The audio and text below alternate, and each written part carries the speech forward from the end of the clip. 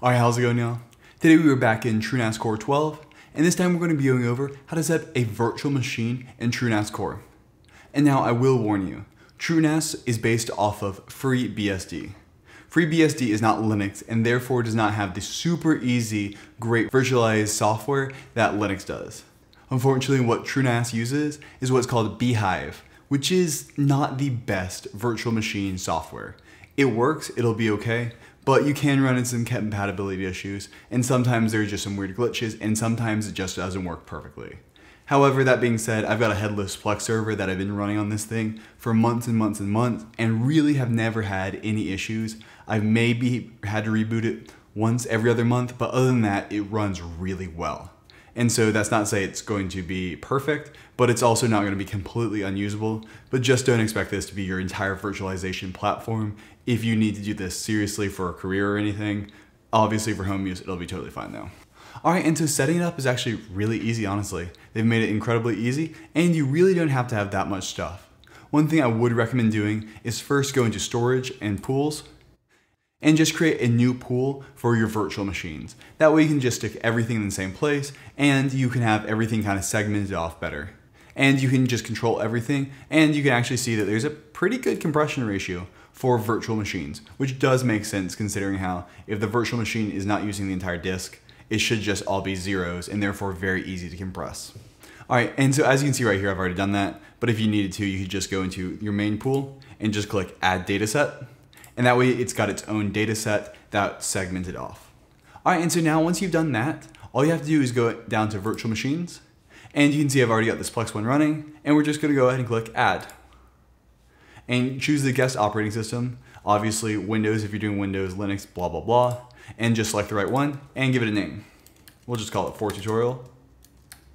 And description, I would recommend just keeping on the local clock, and UEFI for the boot method is probably what you want to do, and the defaults are pretty good. The way you interface with this is going to be using VNC, and so I would just leave these all to default. If you needed a specific IP address, you could do that here, but for most users, that's kind of overkill, especially if this is going to be behind a firewall. And just go ahead and click Next. Now allocate it the CPUs. So I would recommend allocating cores specifically, and so say we want to give it up to 5 cores. You can do that here, and also the amount of memory you need. So let's say 8 gigabytes. And so this virtual machine will be given 8 gigabytes of RAM. So note, whenever you're allocating RAM, you're actually taking it away from the rest of the pool. CPU cores are different.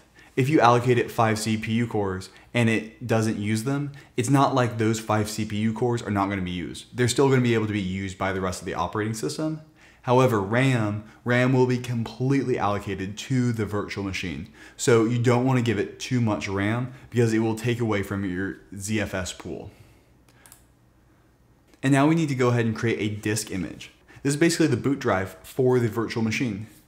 I would recommend using a virtual IO if you're using Linux. Honestly, you're going to get a lot better performance out of virtual IO. So whatever you're doing, try virtual IO first.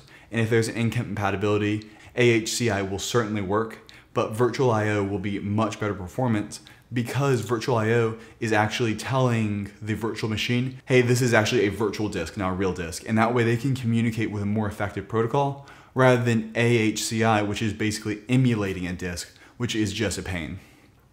For ZVault location, choose that data set that we set up, so VM, and give it a size. We'll give it 80 gigs. You can choose the adapter. Once again, I would recommend virtual IO for the adapter because it will be more efficient, and you can choose which NIC to attach it to. So you can actually give it its own dedicated NIC, but for most people, probably just choose your primary one. And cool enough here, you can set the exact MAC address of the NIC. And so now you can go ahead and select your installation media. So you just need an ISO file for whatever media you're going to be using. And so I think I've already got one in here. Yep, I've already got a Ubuntu live server right here that I'm going to go ahead and select. You can also just click upload and it will put it in that file as well. But I've already got it here, so it's a lot easier. And now that's honestly all there is to it. Now we can just go ahead and click submit and it'll go ahead and start running. So give it a minute and then go ahead and just turn the state to on. Now, go ahead and downtick right here, and we can go ahead and click connect with VNC. And so just right here, we can see that it is starting to boot, and we can actually start the installation process. It's going to take a little while. All right, and we'll just go ahead and go through the installer. English, we'll continue without updating. All right, and so now we can just go ahead and set it up as a DHCP Ethernet, and it has detected that virtual IO NIC. So now we can just go ahead and click done. Do all the basic stuff. And right here you can see that it sees that it is a Beehive disk. And so it knows that it's virtual IO, which is good. And so we'll just go ahead and use the entire disk, which is probably what you want to do, and click done. And so Linux is just super easy. It'll automatically do everything for you. Well, at least Ubuntu will. And so now we'll go ahead and click done. And now you can just do your setups. And I'm just going to run through these because it doesn't matter. And now I'm just going to let this go ahead and run through, and we should see at the end of it, we've got everything running.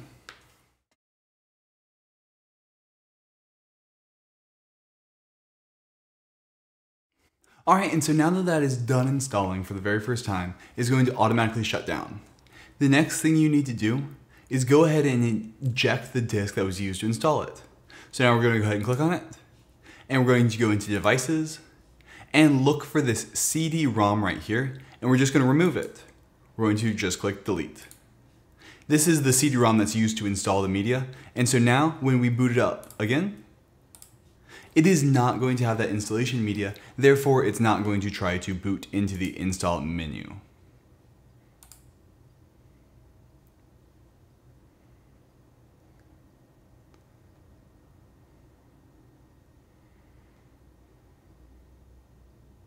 And just like that, you can see it is booting up successfully and actually going into the full-on media.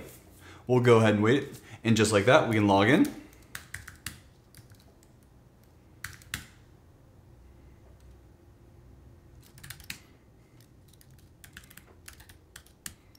And everything is running just right.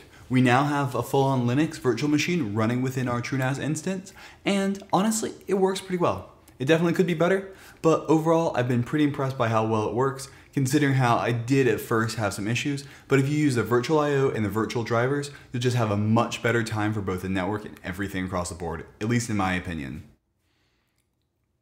Also, as you can see right here, it is getting crazy. That's because for whatever reason, Ubuntu likes to still be logging stuff to the console, even after it's logged in. So if you go ahead and just close out of it and hit clear, and do HTOP again, we'll see it's fine. Once it's been running for a minute or so, it stops doing that and basically everything's good. It's just all the processes from boot up that are still going on, but you've already logged in, so it just gets confusing. But overall, it works pretty well.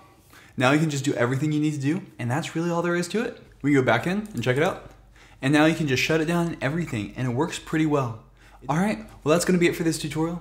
Go ahead and leave any of the tutorials you'd like to see me make in the comments below, and have a good one. Bye.